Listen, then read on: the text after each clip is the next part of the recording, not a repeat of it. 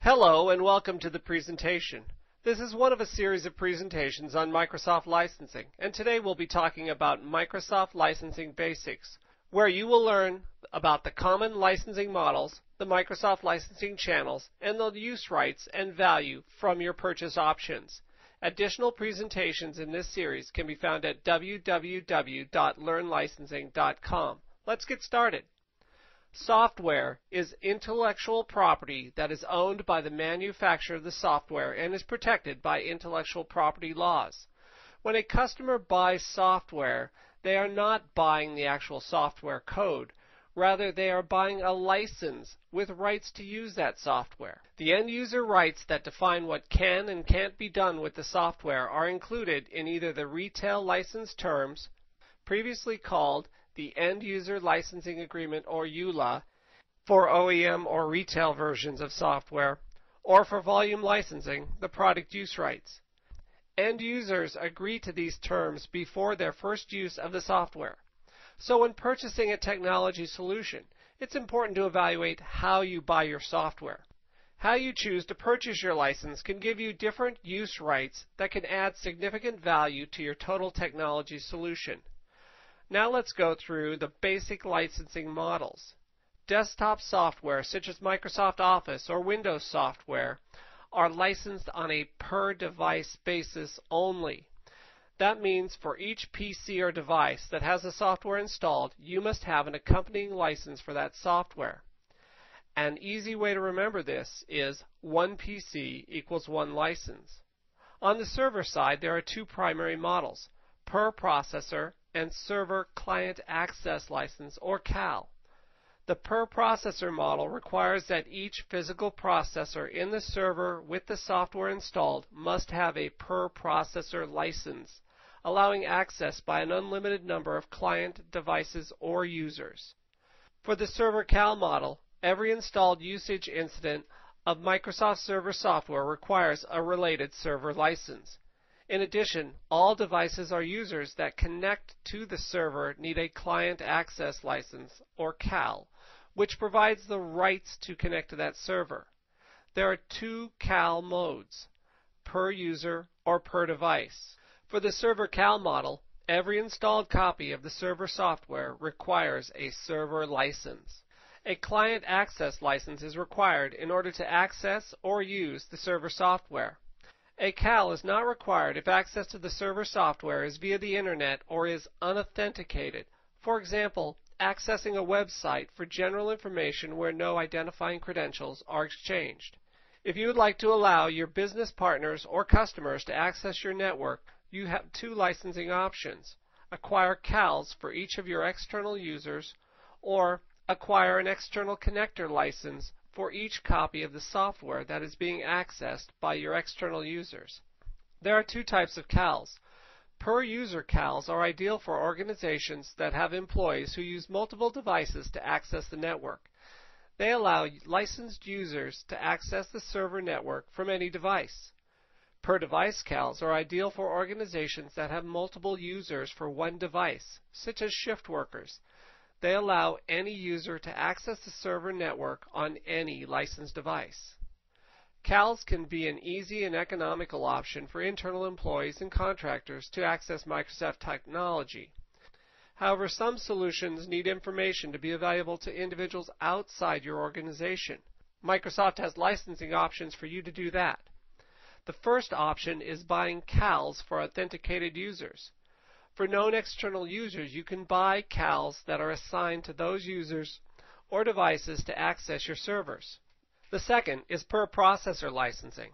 Per processor licensing provides the right to use the server software by any internal or external user. The per processor model requires that each processor in the server running software must have a per processor license, allowing access by any unlimited number of client devices or users. Per processor licensing is an option for many Microsoft Server products, including SQL Server 2008. The third option is an external connector. The external connector is for non-employees and non-contractors. The external connector cannot be used by employees. An external connector license is required for each copy of the server software that will be accessed by your external users. Now that we have reviewed the basics of licensing and licensing models, let's talk about how to buy licenses. There are several different types of resellers or channels in which you can acquire Microsoft software. The important point is that you get differing license rights that vary by the type of license a reseller sells. Selecting the right licensing channel and license rights and benefits can add to the value of your technology solution. Full package product, or retail, or FPP, refers to the new boxed shrink-wrap software that is purchased in any retail store or through an online vendor. Retail software is best suited to a personal use or small quantities. Retail has limited transfer rights and paper licenses to manage and track. For users running software on 5 or more machines, a volume licensing solution can save you both time and money. Original equipment manufacturer or OEM software, such as any Windows operating system, comes pre-installed on your new computer. Application and server software is also available via the OEM channel. OEM software can only come with accompanying hardware and cannot be transferred to other hardware, and requires manual tracking of licenses. Volume licensing can be best for customers that need 5 or more licenses or CALs or a server processor license. Microsoft has several volume licensing program options that have volume discounts and other benefits to meet your specific needs. Hosted licensing is an option for customers for most Microsoft software. License costs are billed monthly to the hoster or ISV that manages the software and is licensed by Microsoft to provide hosted solutions. I have mentioned that how you buy is important. Let's go through some of the specific differences in user rights based upon the channel with which the software is acquired. Delivery of software support varies on how you license your software. If you acquire software via the OEM channel, the OEM partner that built your computer is required to support the software. With retail and volume licensing, Microsoft provides product support. Reassignment rights provide the ability to transfer a license from one PC to another. OEM licenses cannot be reassigned from the PC on which they were originally installed. They live and die with the original PC. Retail licenses are generally allowed a one-time reassignment. Volume licensing software can be reassigned from one PC or server to another, offering increased flexibility, but cannot be transferred within 90 days of the last reassignment. Downgrade rights are the end user's ability to acquire the most recent version of Microsoft software, but to continue to run a previous version until the user is ready to upgrade. Downgrade rights are limited to certain versions and products with OEM and retail product, and is unlimited with volume licensing. Imaging rights or re-imaging rights refer to the ability to create one standard image and build it and deploy it across your organization, creating consistency throughout all your desktops. Re-imaging rights are available with volume licensing and retail licensing. Volume licensing is the only channel that offers electronic license tracking via eOpen or MVLS. When you acquire licenses via OEM or retail, you must retain and track the paper licenses that accompany the software. Many OEM and retail licenses can be enrolled in software assurance through volume licensing within 90 days of the software acquisition, providing them with the volume licensing use rights of the program they were purchased through. But the OEM or retail versions must be the same version as the software assurance. Volume price discounts are available only through volume licensing, making volume licensing a good financial option for companies that need more than 5 licenses.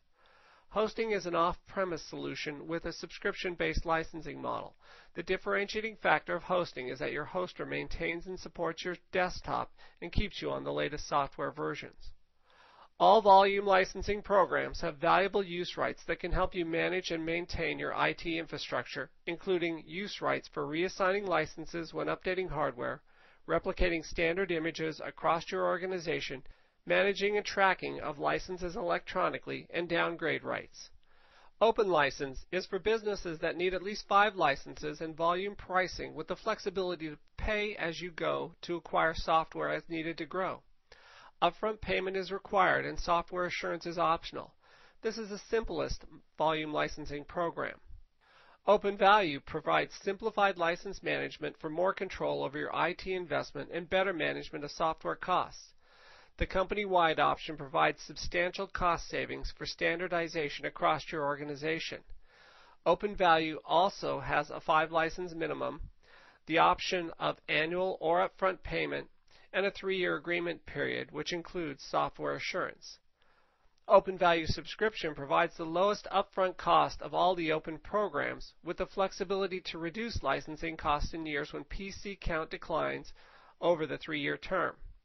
Each of the open programs is available from any Microsoft software reseller.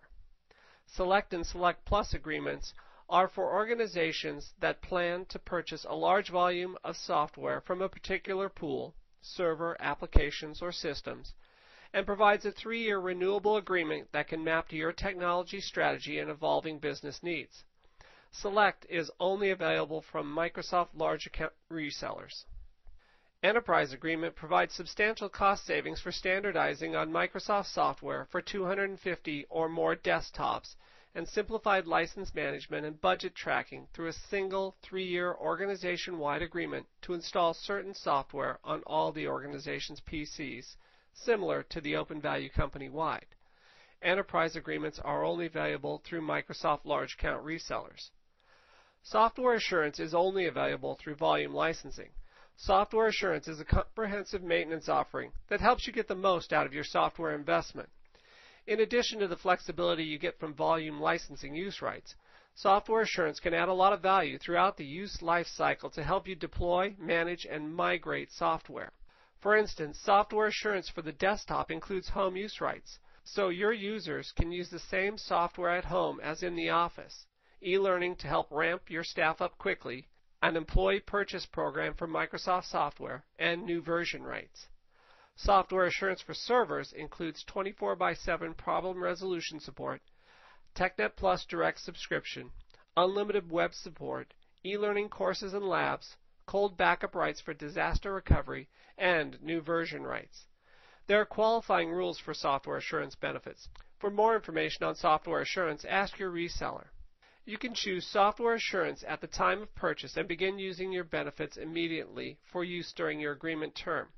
Some OEM and retail software can add software assurance through a volume licensing program within 90 days of the license purchase. The software acquires the volume licensing use rights of the volume licensing program the software assurance is purchased through. Please visit www.learnlicensing.com for an accompanying downloadable reference card outlining the major principles of this presentation and a resource list to get more information related to this topic. You will also find additional licensing presentations covering licensing principles and in-depth product licensing models at this site. Thanks for joining this presentation on Microsoft Licensing Basics.